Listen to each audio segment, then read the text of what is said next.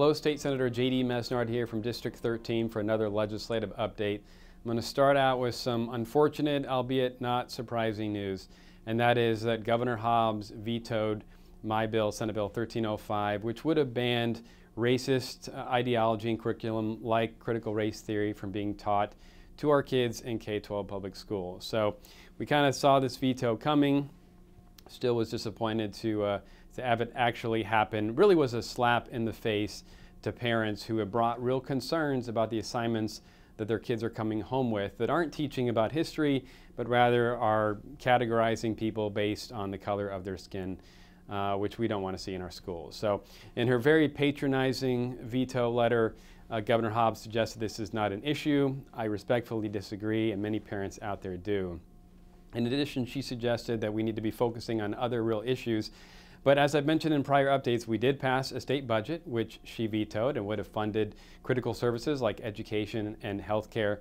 So it comes across as disingenuous. Plus, we also passed a ban on the rental tax, which is an unfair tax hitting renters at a time when inflation is through the roof and high housing prices are causing families to struggle. She vetoed that as well. So very unfortunate that she's playing politics with people's lives and livelihoods.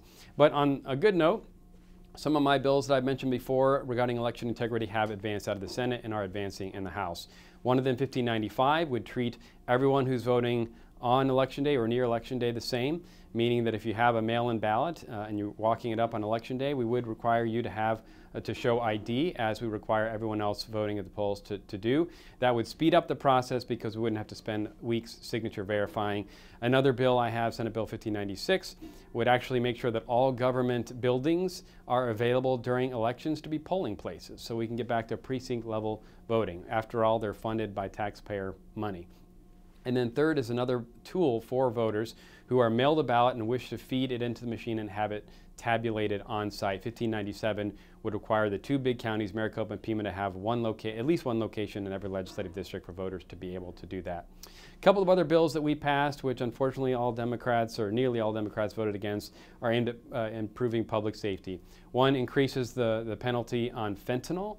Those who are dealing in fentanyl. We've seen an epidemic where even young people are being hurt by this drug, but also another bill that would require level 1 sex offenders to be registered on the sex offender website. Again, these are common sense public safety measures that unfortunately Democrats voted against. That's all for this week. God bless.